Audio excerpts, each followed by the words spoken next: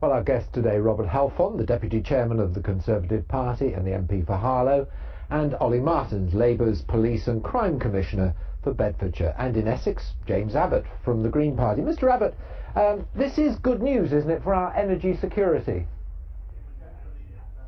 No, absolutely not. We think this is the wrong investment, and the wrong investment in the wrong place as well, particularly with regard to Bradwell, which is an internationally important wildlife site, a Ramsar site. But wherever you put it, the environmentalists are going to say this is not the right site. Well, the Green Party takes a completely different view on the energy policy, full stop. We don't think we should be investing in nuclear at all. We think we should be investing in renewables. And in fact, there's a report out this week by the committee that advises the government on its energy policy that renewables are going to be competitive with all forms of energy within the next 10 years. But we are closing some new nuclear power stations within the next 30 years, and there will be an energy gap. Are you saying that you believe that renewables can fill the whole of that gap? Renewables have a major part to play in filling that gap. The latest figures for the last quarter show renewables have now moved into second place in terms of sector electricity production. 25% of UK electricity was produced by renewables in the last quarter. And of course the key thing about nuclear is there's a very long lead-in time for these sites. The latest estimates on Hinkley is that it might not be producing electricity until the mid-2020s. Bradwell could be after that. And what about all of the jobs which this will create, much needed in that part of the region? We absolutely need to invest in energy infrastructure, and we need to invest in that partly because of obviously energy need and because of the jobs. But just look at what the government's doing with the current cuts to renewables. There's already 1,000 jobs gone out of the solar sector, and tens of thousands could follow on the current trajectory. So the government is making the wrong choices about energy investment. I'm going to bring in Robert Halfon now. Just stay there if you wouldn't mind.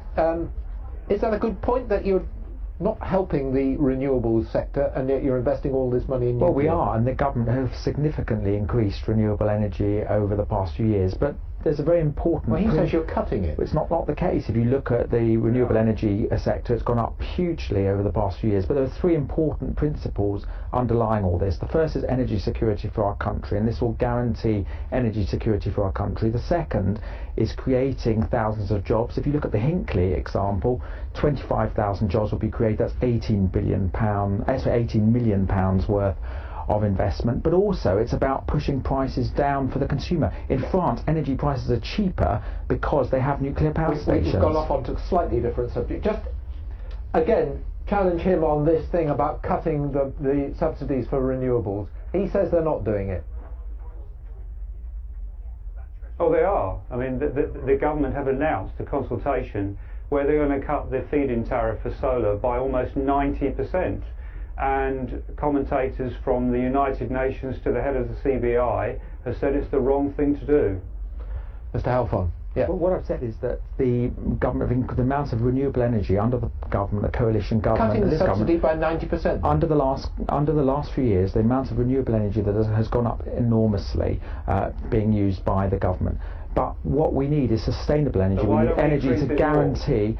We need energy that will guarantee our economic security, that will guarantee jobs, and will push prices down. And as has been shown in France, as I just said, the nuclear power stations have helped keep energy bills down for consumers, and that is incredibly important. The good thing, Mr. Abbott, is that this is not a fossil fuel. No, it's not, but it's not zero carbon. There are carbon costs associated with nuclear, particularly to do with the refining of uranium. But I'm interested in the idea that the nuclear policy is going to keep energy bills down. The government are actually embarking on a policy where they're going to subsidise nuclear power. That's explicit now in the Hinkley deal. Mr. Martins, there have been concerns, haven't there, about security for nuclear power, especially with the Chinese coming in. With your police hat on, what do you think about that? Well, I am concerned really that doing a deal like this with the Chinese, you know, the Chinese, it's not like doing a deal with the Americans or the Europeans. You know, a few months ago we saw the Chinese were the government were manipulating their stock market. We know they manipulate their currency. It's not like doing a deal with one of the usual family of Western nations. So, I mean, I think, as we saw in your report, the idea of developing links with China and drawing them into that family of nations is good.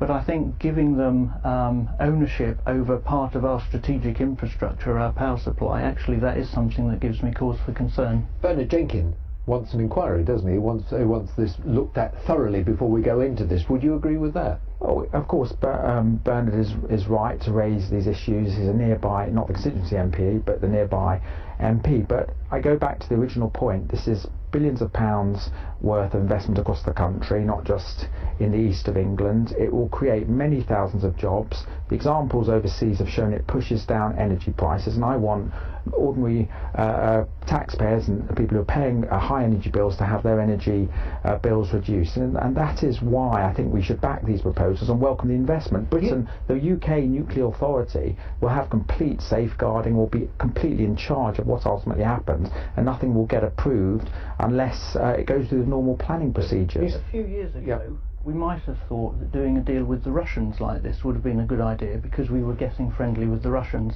But now I think our assessment would be completely different. And I think we are dealing with a potentially volatile part of the world. They do not operate like a Western democratic nation, and therefore I think that giving them such a significant investment in strategic infrastructure is a high-risk proposition. I think, as your student showed, one of the students showed in the clip just now, China is a major nation of the world. We can either choose to close our doors and then it will turn in on itself, or we collaborate and cooperate with them where possible. There's a difference between engagement and giving them strategic control of our strategic infrastructure. Let me just ask Mr. Abbott again. Are you worried about this Chinese involvement in this, or is yours purely and simply a nuclear argument? No, absolutely. We're concerned about the security aspects of this, and the local MP, Bernard Jenkins, has said that several times, including in Parliament this week. On the security, though, of energy, I mean, what a daft policy this government's got. The UK has the best renewable capacity in Europe in terms of wind, solar, hydroelectric and all the other forms of potential renewable energy. That's where we should be investing. Mr. Abbott, thank you very much for being with us today. And what we will do is come back and talk some more after this. Now to our emergency services and the possibility of even closer links between the police and fire officers. Partnerships between the blue light services already exist, but the Police and Crime Commissioner in Northamptonshire believes that a full merger is the best way forward. Sam Reed reports. The front line of police and fire working together in the Northamptonshire countryside. This 4x4 is manned by one police officer and one firefighter, here checking the site of a previous suspicious haystack fire. Now the government, though, is considering going further, merging the two services into one organisation in some areas. Northamptonshire's Police and Crime Commissioner is at the forefront of the idea. For me, I stood up in February 2013 and I said that I think it's bananas that in the 21st century we have such diverse organisations that do the same job, and why can't they all be one organisation? Why 3 control rooms? Why 3 kind of sets of numbers that people have to phone and get through to? So this is, I think, just a natural modern step. So this is about a forward-looking emergency service. The number of fires has fallen in recent years, as has recorded crime. But budgets are being cut too, creating challenges. This week, Her Majesty's Inspectorate of Constabulary told both Bedfordshire and Northamptonshire Police they require improvement.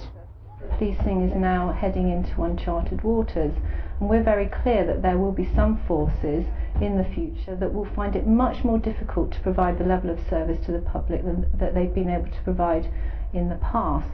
The Fire Brigade Union is worried about changes to jobs. In a statement, it said the police service is perceived very differently to the fire service.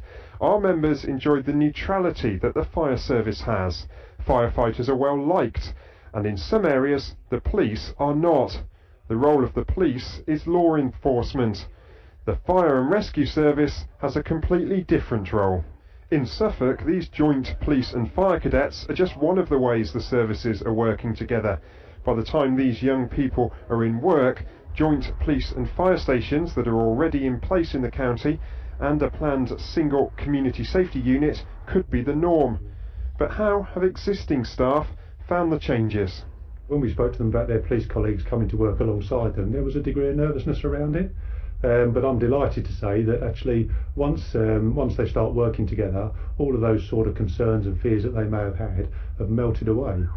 The ambulance service is being urged to find new ways to work with police and fire, but for now it's been left out of firm merger plans. But when it comes to the police and fire service, the road ahead appears to lead to much closer working.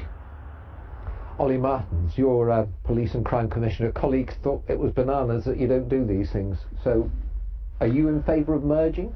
Well, I think there's an inevitability about having a far closer relationship between emergency services and potentially merging. Because, for example, They're different skills, aren't they? Yes, but I think there's still ways in which they can be closer aligned though. Sharing estates is one example we just saw, sharing fleet procurement, vehicle management, a lot of back office functions, the control room. There are certainly economies and efficiencies to be made. And when you consider that in Bedfordshire I'm potentially facing the prospect of having to find £30 million of savings from a £100 million budget, then no option is off the table.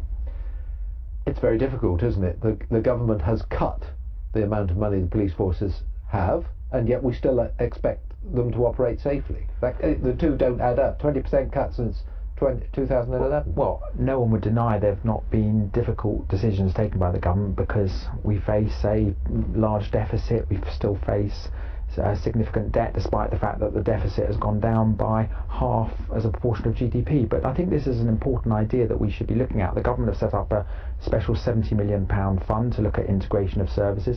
If you look at places like Hampshire, they've saved something like £4 million by trying to merge or link together emergency services. The same has happened in Merseyside. They've saved £3 million linking up these things. So I think we have to look at it, and if we can save money for the public by linking up the emergency services, then that is a good thing, even in the difficult economic climate that we live in. But you see, he's got Luton takes a lot of your money, doesn't it? And so and a lot of your effort.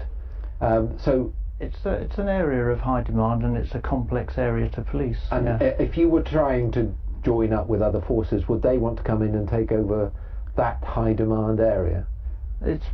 Taking over Bedfordshire Police is probably not an attractive proposition for the neighbouring forces, and really this is the core of the issue around emergency service collaboration. The government is not mandating it. They're not saying this is the structure that we're going to have. So they're trying to do it by consensus. So what and actually, when you're looking at police forces working together or potentially merging, who wants to work with Bedfordshire Police when our finances are in the state that they're in? And the different emergency services, their budget pressures are in different states. So the speed at which they want to work together is all... Just spell that out for me. You're saying the government should come in and say, right, Bedfordshire, you should work with a neighbouring county, and it's not up to you, it's up to us. You referenced HMIC's report. Yeah. Her Majesty's Inspectorate of Constabulary are putting a big question mark over the future sustainability of Bedfordshire Police because of what is happening to our finances.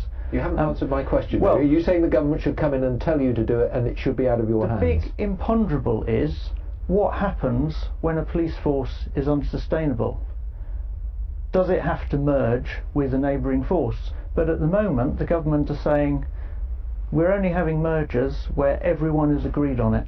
And which of our neighbours would you be in favour of the government coming in and saying, right, you do it? Absolutely not. I think what we have to do is see what works, and I think, as I say, the government set up this special fund, £70 million, to look at this. This isn't about mergers of police forces, this is about linking together the emergency services. Yeah. But if you can't manage it with the police force, you can't manage it with the others. We need to see where it works. Obviously, in your film you just showed there were some questions about it that people have, and I think the Fire Brigade Union raised some important questions in their statement to you. So let's look at where it works. Seems to be working in Hampshire and Merseyside.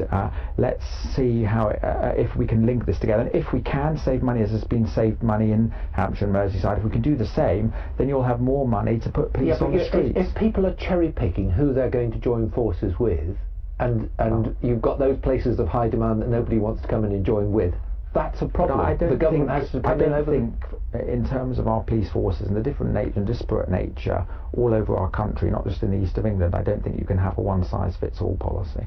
But what happens when I have to reduce the number of police officers in Bedfordshire below the level that we're at the moment, where the force is already operating at the limits of its capability? Short answer, very short what happens when, because of the cuts that are being made and because the formula isn't giving us anything extra while giving £33 million to the other 5 forces in what happens?